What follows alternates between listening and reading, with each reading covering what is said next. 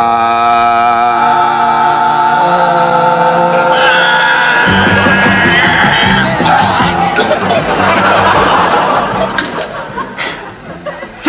better, you bastard!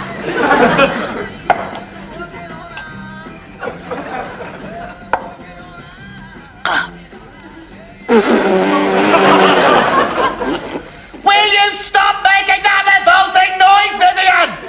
You know I'm ill. You're only doing it to make me feel worse. You're ill. I'm the one who's ill. Listen.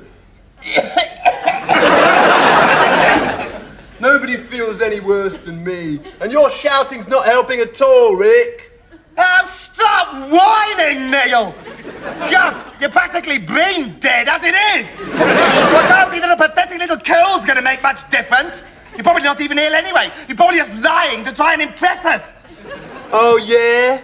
Well, how come I'm all hot and sweaty then? Well, I think most of us would rather not go into that.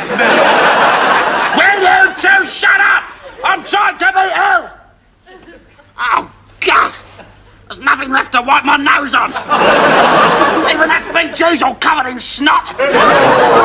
True.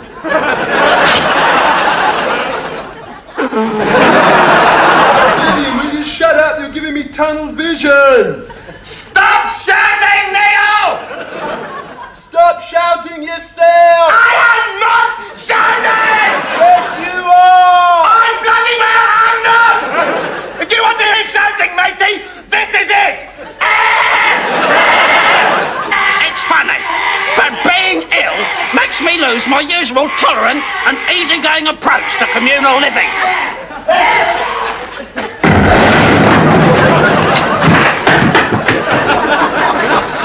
Oh, well, how ruddy considerate, Vivian. Thank you very much. Yeah, thanks, Viv. That petrol bomb's really cleared my sinuses. Why aren't you dead? I'm not prepared to discuss it with you, Vivian. You'll be hearing from my solicitors in the morning. I'm going to write to my MP. But you haven't got an MP, Rick. You're an anarchist. Ah, well, then I shall write to the lead singer of Echo and the Bunnymen. What's this? It's a fish, Mike. Oh, thanks. Dear Mr. Echo. Why did I do that? Oh, Vivian, beginning to regret it now, are you? Of course I'm beginning to regret it. That was nearly a full bottle of vodka.